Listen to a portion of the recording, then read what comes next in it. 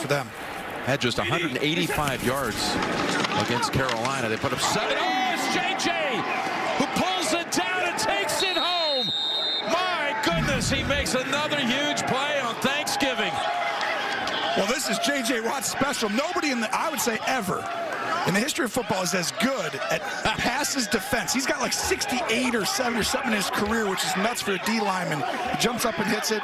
Interception, monster play for this team. He knocked down 4 passes, which was a personal best against New England 4 days ago, and now he just leaps into the air and pulls it down and has a touchdown on Thanksgiving. As Tracy said, what did he tell us?